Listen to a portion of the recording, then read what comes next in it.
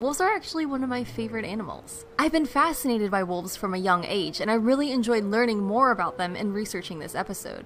Gray wolves were once one of the most widespread animals in the world, with populations ranging across nearly the entire landscape of the northern hemisphere. Today, they inhabit less than 2/3 of their original territory, and this is largely due to persecution from humans. Most of us have heard the tales: Little Red Riding Hood, The Three Little Pigs, The Boy Who Cried Wolf, all amassing to form this image of a monster in the human subconscious that still permeates our tales today.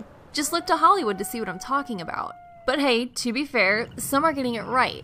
The problem is that there are actually people who believe this notion that wolves are inherently evil. While it is true that wolves have caused human death in the vast expanse of human history, the reality is far from the fiction. A person is more likely to be killed by an elevator than by a wolf, and let me tell you, I have nightmares about those things. They're like floating death traps. So while I take the stairs, let me give you a bit of a more realistic perspective on these elusive creatures.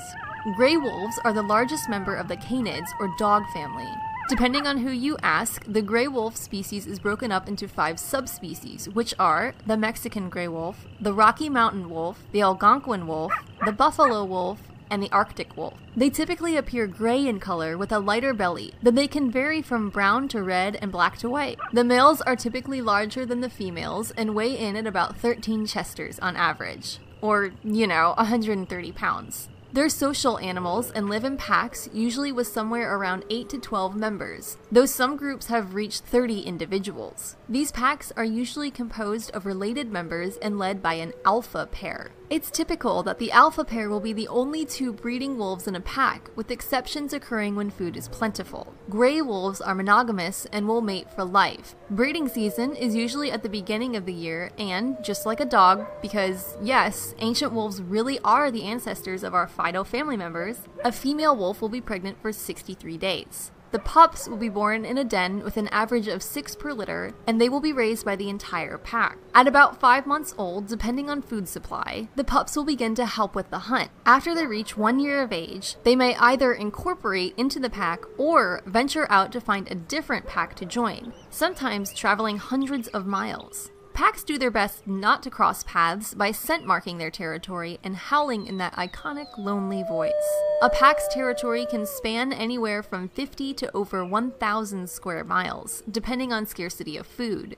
Gray wolves typically eat large hooved animals such as boar, deer, elk, and even moose and muskox, though they will also consume smaller prey such as beavers and rabbits. They're able to eat up to 20 pounds of food in one sitting, and they can live off of that for days, or even weeks. On average, they need somewhere around 7 pounds of food per day, though they can survive on 2 if the need arises. One of the biggest myths surrounding gray wolf eating habits is that they compete with sportsmen for trophy animals, but this is inaccurate. Wolves are observant animals and will seek out either young animals or old, sickly ones to be taken down, not the stronger animals in their prime. This actually helps to keep the population of wild ungulates healthy, as it decreases the distribution of bad genes. Humans can't seem to get the hint though, as gray wolves are killed annually by people seeking to destroy their competition, so to speak.